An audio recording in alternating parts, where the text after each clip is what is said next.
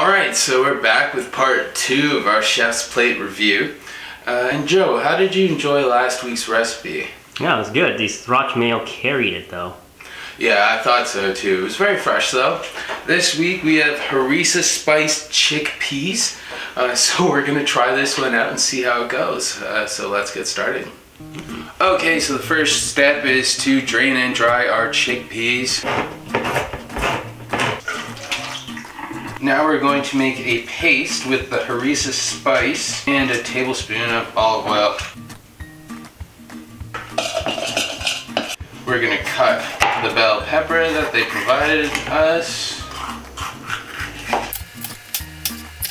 Now we add our chickpeas and our peppers, the harissa spice, and mix. Okay, so now we're going to add our chickpeas and peppers to a parchment-lined baking sheet. We're going to save this bowl for later. In go our veggies. So now we're going to bring a cup and a half of water and a little bit of salt to a boil. Now we finally cut our scallions.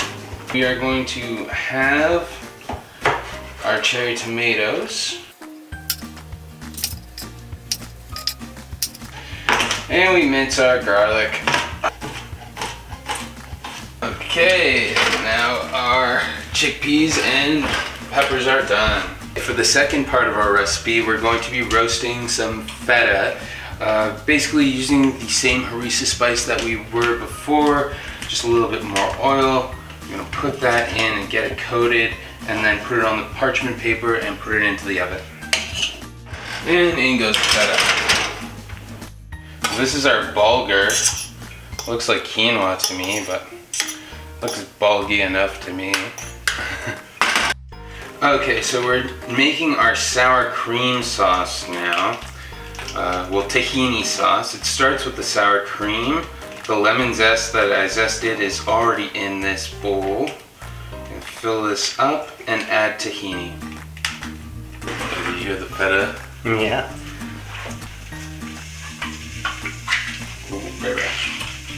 Oh wow. Is tahini just like blended nuts? Sesame seeds? I don't know what it is. It is. And in goes the tahini.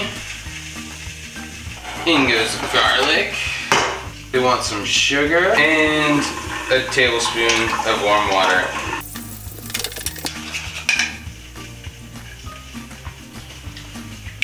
How was it? Tastes really good, but then there was like a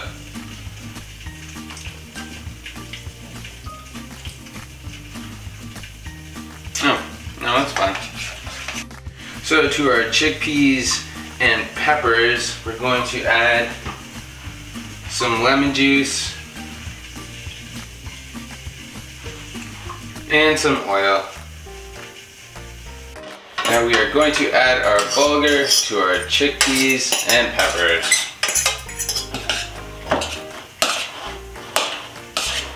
Here our feta should be baked. That looks good. So now we'll add our cherry tomatoes and our scallions to the bulgur and chickpea and peppers.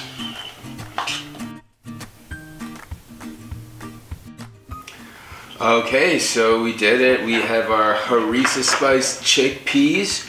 It looks very fresh. The ingredients were really nice, although the instructions were not that fun to go through, I'm not going to lie. I'm going to give it a try now. This feta is so melty, but still a little bit firm. And the tahini sauce smells really good.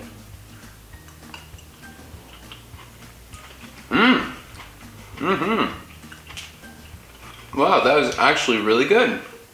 Alright, so after making 2 Chef's Plate meals in a row, I gotta say it was a fun experience and it did get me to try something new. I did like the recipes. The ingredients were fresh enough. I would give it like a 6 out of 10. I actually wouldn't do it myself, It was a really good deal, 13 bucks for 4 servings. I would only recommend it if you are, you know, running low on time, or you just can't do groceries, or if you really just don't like to cook.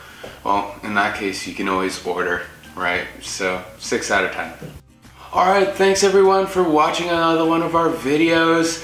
This was an interesting two-parter, and I hope you guys enjoyed it. If you liked it, give us a like and a subscribe, and we'll see you next week. Bye!